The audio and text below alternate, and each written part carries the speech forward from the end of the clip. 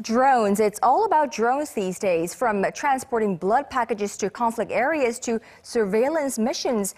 The entire world is zooming in on what these unmanned flyers can do to make our lives easier. Now, many experts agree Korea's drone industry has what it takes to become a leader of the global pack. But if potential has a shelf life, we should worry because as there are tight local regulations that keeps the industry from reaching its full potential. Our Ji-yeon looks into what the government is doing to remove that glass ceiling and provide greater support. The potential of drones in the mainstream market are considered endless.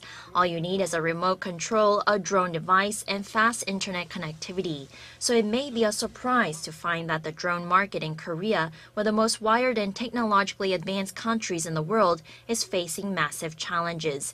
It becomes a bigger conundrum considering the country ranks the 7th in the world in terms of level of drone-related technology, according to a study by Britain-based consulting firm Frost & Sullivan.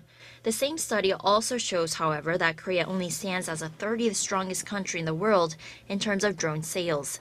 The Drone Industry Promotion Association attributes the discrepancy to tight regulations as the main factor that's hindering the country's potential drone growth. No one wants to put up with administrative work required to test drones. On top of notifying related authorities a week beforehand, there's also additional regulations to consider, depending on the weight and electromagnetic wave frequency of your model. In comparison, the global drone industry is flourishing, particularly in neighboring China, where there's virtually no red tape to deal with.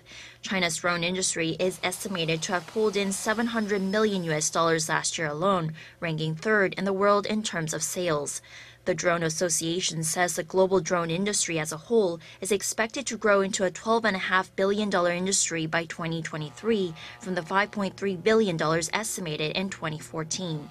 In response, the industry ministry says it will work with the land ministry to come up with ways to alleviate level of regulations to raise Korea's drone industry to the top 3 following the U.S. and Israel. The Korean government will set aside $37.3 million in 5 years starting in 2017 to build traffic management and surveillance system for the technological development and safe passage of drones so that they can take up the skies in the near future. Ji-yeon, Arirang News.